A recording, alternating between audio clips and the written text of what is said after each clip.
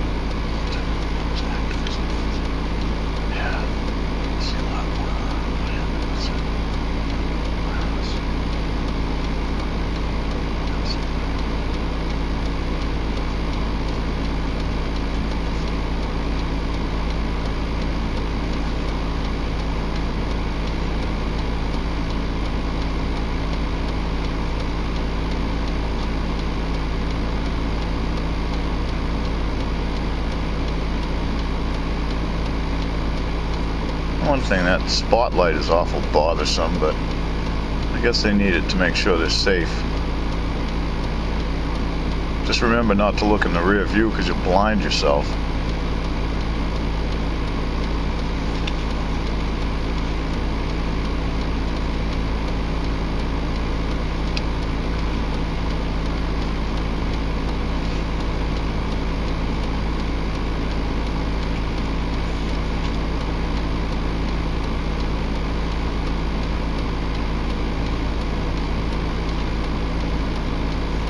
All right, sir, here's your registration back. Appreciate your time. You're all set. Just take one more look here. Yeah, I mean, they're both one, so I guess, Maybe I do have a short. I didn't notice it off, but again, I did change that one a couple weeks, and I know they tell you do them both. Yeah. And I didn't because I'm poor. But if you get a minute, sir, check out my website. I live locally in North Conway, and alternative media activism. I see a lot going on, and I'm not happy about it. Sure. Okay. All right, sir. Thank you. Appreciate your time.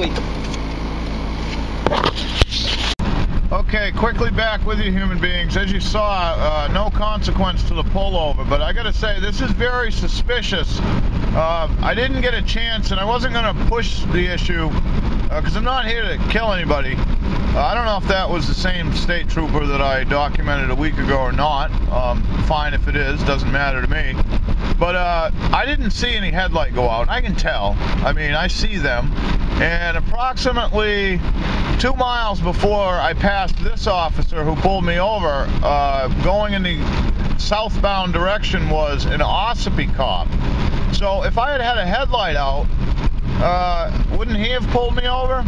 And again, I didn't have a headlight out. Now, there was no consequence to this, but, you know, it's no big secret that I'm an activist on many levels, one of which includes marijuana, you know. So, who knows?